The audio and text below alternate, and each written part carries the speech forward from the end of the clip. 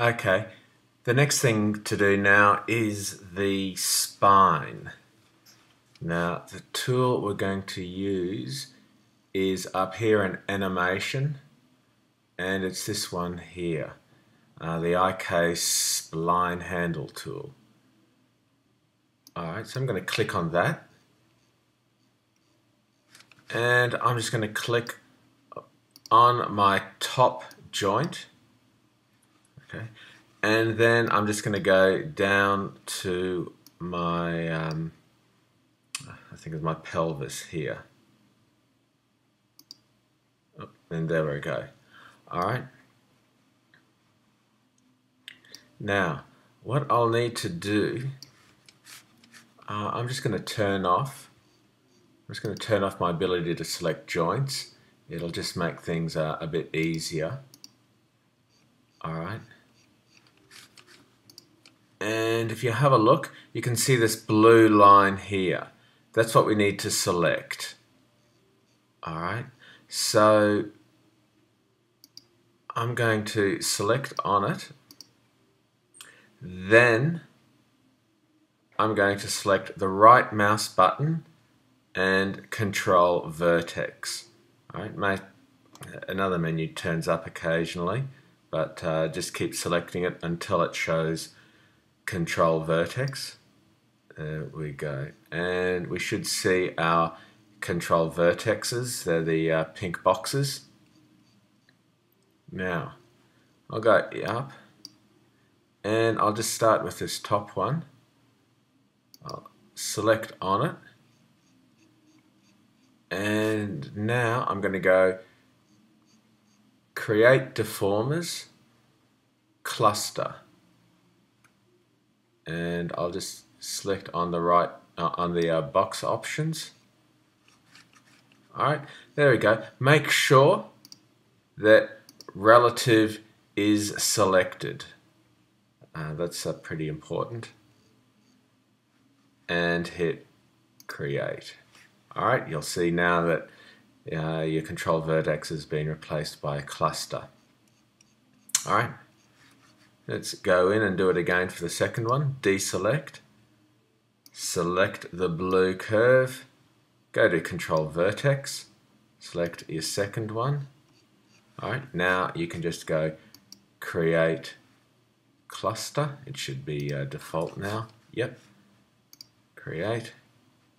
Deselect. Select the blue line again. Control vertex. Alright. I'm going to select this here. Create deformers cluster. And then I'm just going to go down and select the one on the bottom. Okay, don't know what menu that is. Alright. Yep, there we go. Control vertex.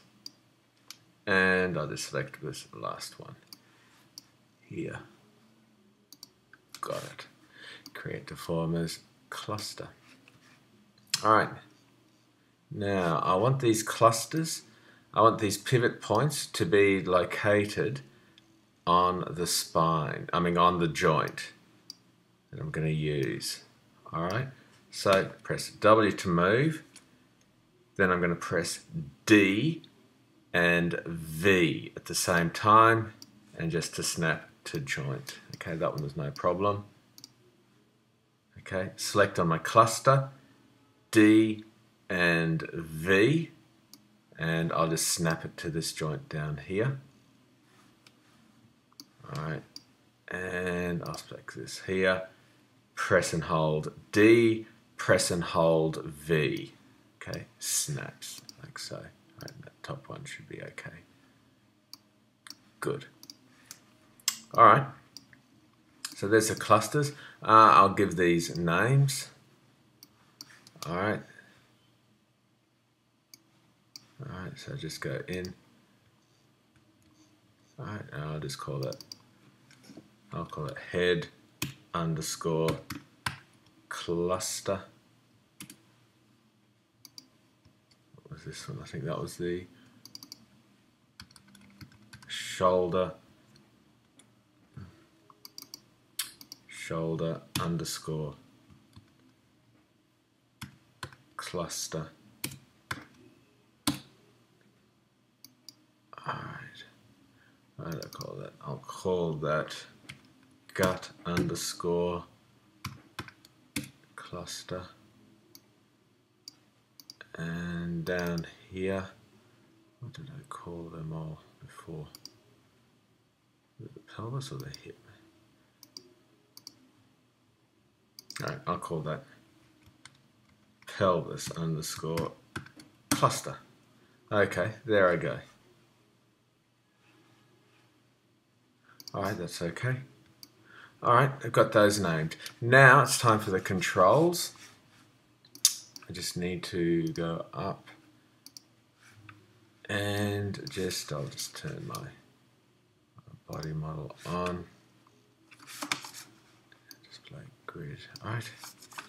Now, just want to make a curve.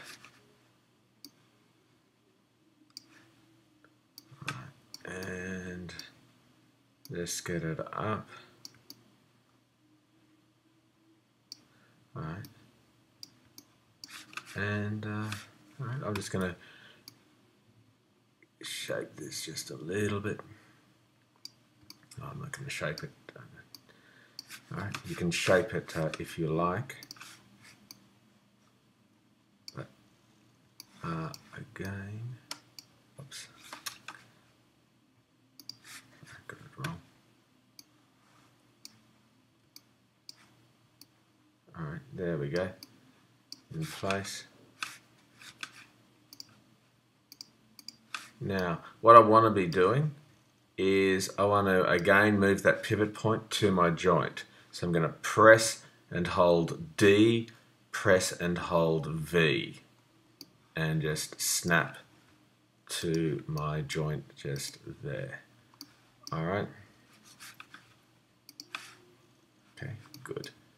Now I'm going to Command D to duplicate, and I'll do it for the next one up here. Alright, just scale it out a little bit.